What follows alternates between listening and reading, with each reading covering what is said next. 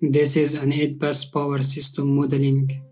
If we calculate the load flow, we see some overloading issues in our system. To get rid of all these problems, we should know what is overloadings and how these occur.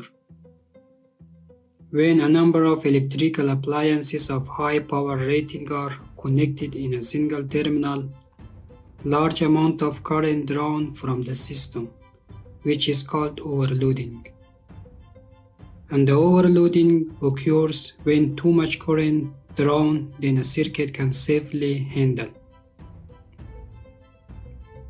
In case of overloading, if there is a circuit breaker, it will trip and shutting off the power to the entire circuit.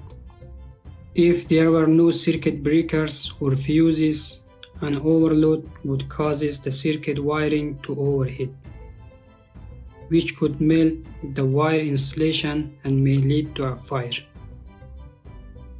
Let us turn to our system and check where overloading occurs and how to solve these problems. As you see, overloading occurs on generators and transformers.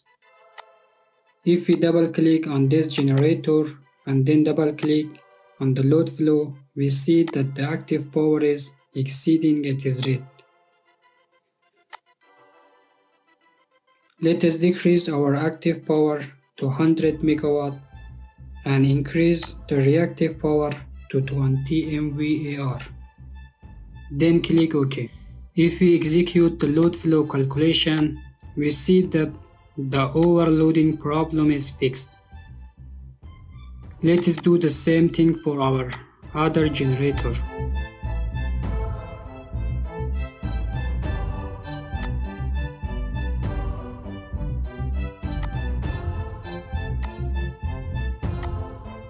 Now the overloading problem is fixed in all parts of our system and can run successfully.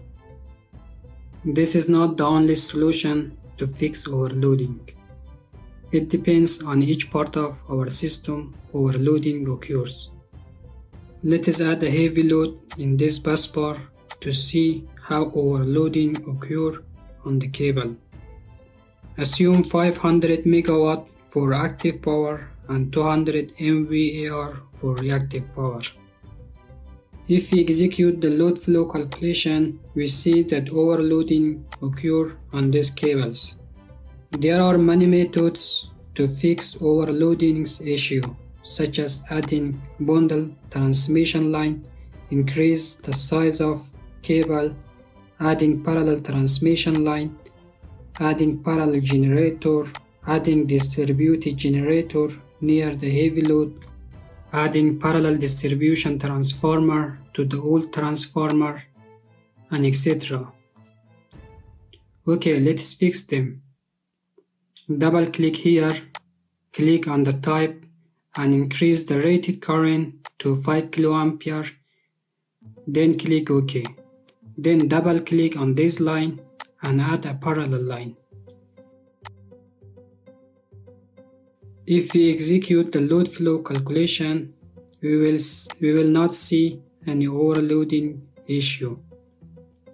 The next step that I am going to do is calculating short circuit on this bus bar. Right click, then from the calculate, click on short circuit, then click on execute. Let's zoom it to see the data. Initial short circuit current is about 20 kA and peak short circuit current is around 49 kA. As you see, the magnitude of the short circuit current is thousands times larger than the normal current.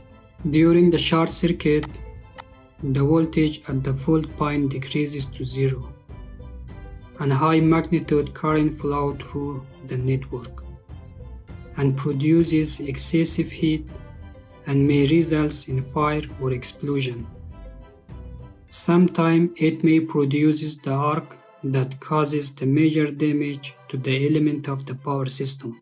There may questions come to your mind like what is the difference between short circuit and overload.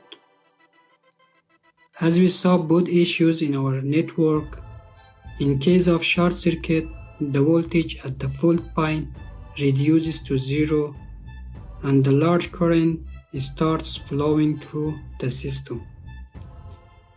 But in overload condition, the voltage reduces, but it cannot be zero, and the current also do not exceeding like short circuit current.